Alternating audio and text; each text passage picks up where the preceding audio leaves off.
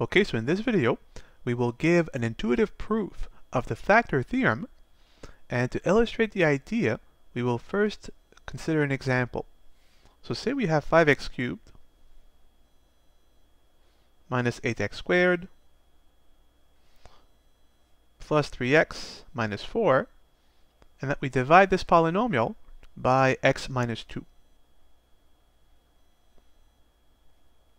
So let's perform this long division. So we can use x to eliminate 5x cubed by choosing as a multiple 5x squared. We multiply x minus 2 by 5x squared. We get 5x cubed, negative 10x squared. We subtract both polynomials. These two cancel. Negative 8, positive 10 is positive 2. So 2x squared. And then 3x minus 0, 3x. Negative 4 minus 0, negative 4. We can keep going. We can eliminate the 2x squared using x again by adding up 2x. Multiply 2x by x minus 2 gives us 2x squared minus 4x. We subtract both polynomials. These two cancel. 3x negative negative, so positive 4x, 7x. Negative 4 minus 0, negative 4. And we can keep going. We can eliminate the 7x using x again. So this time plus 7. So 7 times x minus 2. 7x minus 14. We subtract. 7x cancels. And we're left with negative 4, positive 14, positive 10. And there's no longer any x's. So now this puts the stop to our long division. But notice that this is interesting. We do end up with a remainder, but a constant remainder. And this is not a fluke, right? Think about changing this polynomial for any other polynomial. The end result would have to be, in the worst case, a constant remainder. Since we are dividing a polynomial by a linear polynomial where the only power of x is 1, this means that whatever powers of x there are in the first polynomial, we can use the single x to eliminate each power of x. So by dividing a polynomial by a linear polynomial where the only x term is x to the 1, in the worst case, out of this long division, if there is a remainder, it will be a constant remainder. So let's now look at this, but in slightly more general terms. Suppose that we call this polynomial f of x, so any polynomial f of x, and we divide this polynomial by x minus some number a. Well, the argument here works just the same. Whatever powers of x there are in f of x, we can use systematically x to eliminate every single one of them.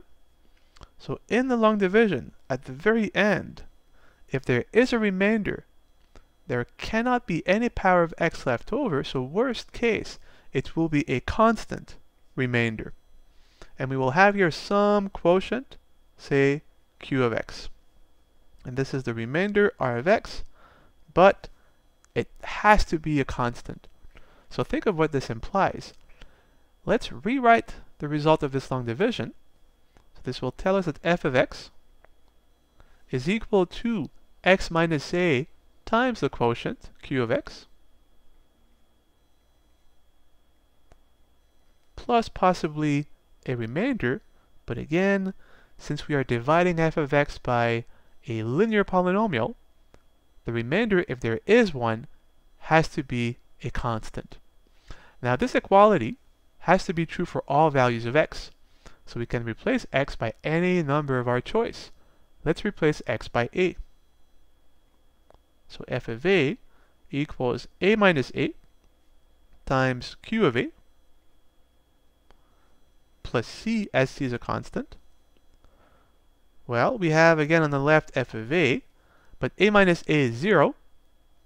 So we have 0 times q of a plus c, but whatever the value of q at a is, once multiplied by 0, the whole thing is 0. So we're left with, on the right, simply the constant remainder c. So look at this.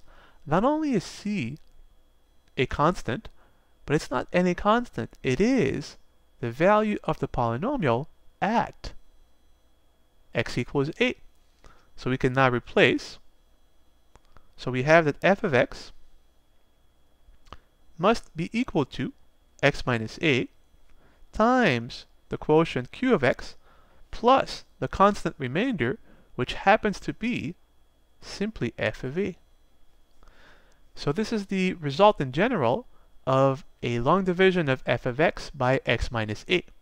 If there is a remainder, it is a constant remainder, and it happens to be the value of the polynomial at x equals 8. And with this, we can now easily prove the factor theorem, right? If f of a happens to be 0, think of the implication. If this is the case, the implication is that f of x has to be x minus 8 times q of x plus nothing else, as the remainder is 0. Which means if f of a is 0, x minus a times q of x is f of x. Therefore, x minus a is a factor of f of x. And this is exactly the statement of the factor theorem, which sometimes is also called the Zero Theorem.